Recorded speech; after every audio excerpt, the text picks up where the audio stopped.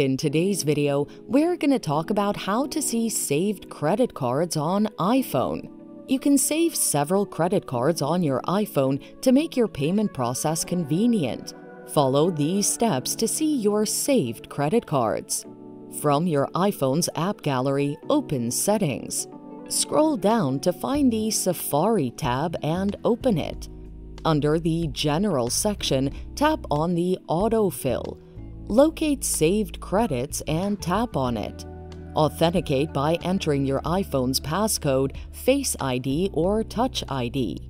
On successful authentication, your saved cards will be listed, as you can tap on any card to see more information about it.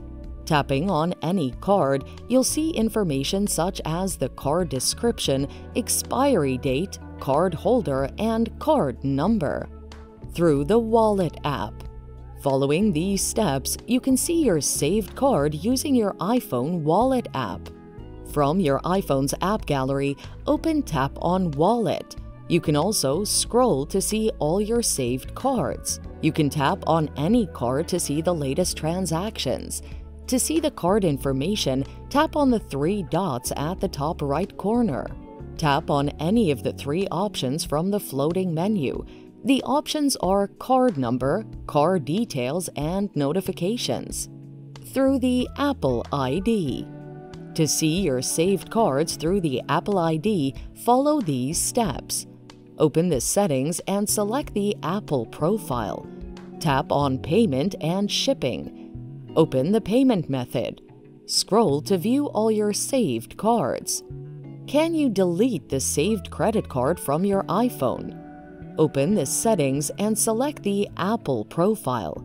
Tap on Payment and Shipping. Open the payment method. Tap on any card and tap Remove Payment. Confirm card removal.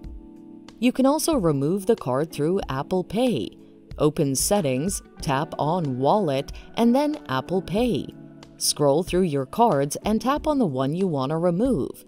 Scroll to the Remove option and confirm removal. So there you have it. Thanks for watching. Till next time.